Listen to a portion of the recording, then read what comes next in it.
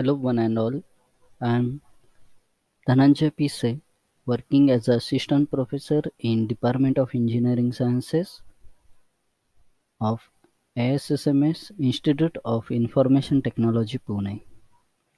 Today, we are going to see introduction of the spark ignition engine. This topic is from Systems in Mechanical Engineering subject of first year engineering department.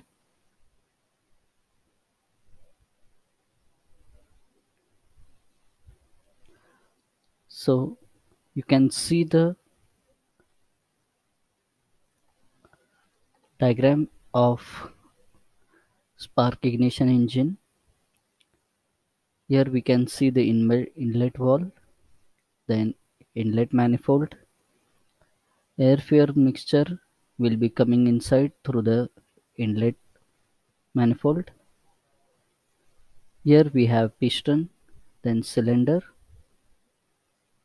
Piston is connected to the crankshaft using connecting rod with gudgeon pin and crank pin. Here you can see the crank. The lower side of the IC engine is called as crankcase. Sump is there for oil. This body of the engine is called as a cylinder block. Upper portion is called as a cylinder. Here we have the exhaust manifold and exhaust valve. So the burnt gases will be thrown out of the engine through this exhaust manifold, through the exhaust valve. And here at the middle we have spark plug. For spark ignition engine we have this spark plug, whereas for compression ignition engine we have the fuel injector. So these are the different parts of the spark ignition engine. Cylinder, the combustion of fuel is taking place inside the cylinder. The pressure up to 70 bar and temperature is up to 25,000 degrees Celsius will be generated when the air fuel mixture is burned inside the cylinder head.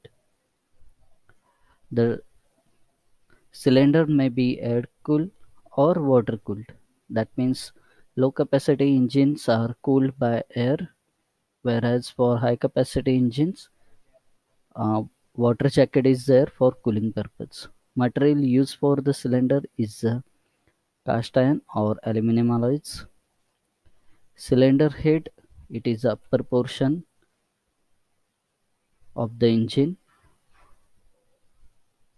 Piston, the function of piston is to transmit the gas force to crank through the connecting rod.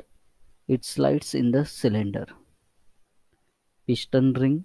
Piston rings are provided to prevent the leakage of gas to the crankcase.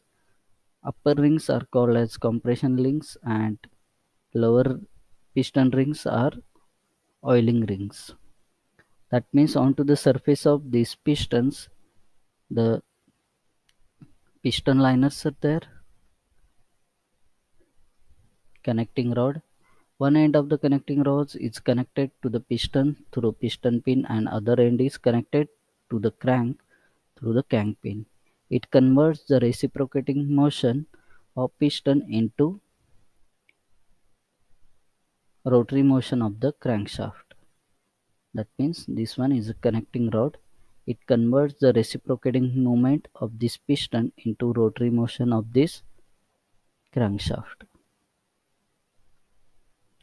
Gudgeon pin. It connects the piston to small end of the connecting rod.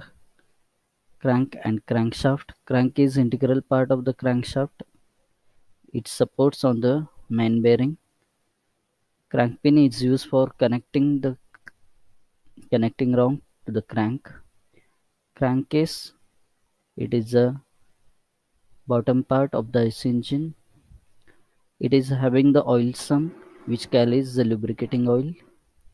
Flywheel It is a heavy rotating mass attached to the crankshaft outside the crankcase. The function of this flywheel is to smooth out the cyclic fluctuation of the engine and torque developed by the engine. Inlet valve, it controls the admission of charge in the cylinder, and exhaust valve to discharge the exhaust gas from the cylinder. Spark plug, it provides the spark for combustion of fuel air fuel mixture inside the cylinder. Carburetor, it mixes the air and fuel mixture with the proper proportion, with the required proportion. Fuel injector, it injects the fuel inside the cylinder, so this is for the compression ignition engine.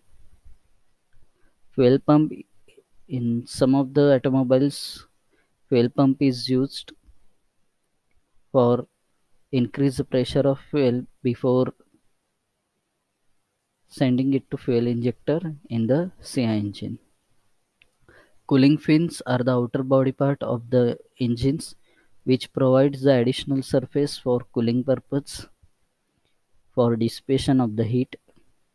Crankshaft is supported inside the main bearing. Thank you. So these are the different parts of the spark ignition engine. Thank you.